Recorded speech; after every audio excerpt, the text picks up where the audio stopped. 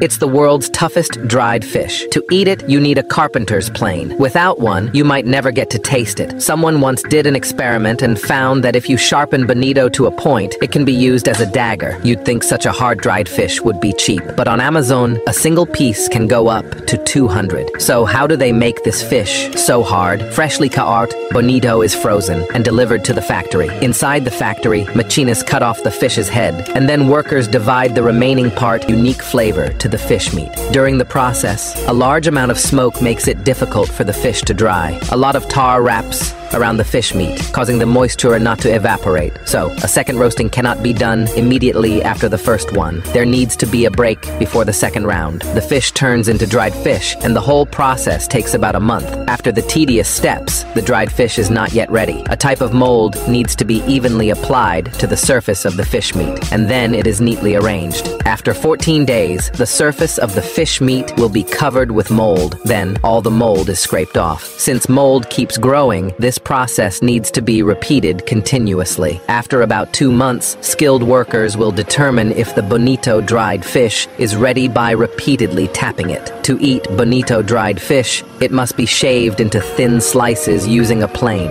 Bonito dried fish preserves the deliciousness of bonito to a greater extent.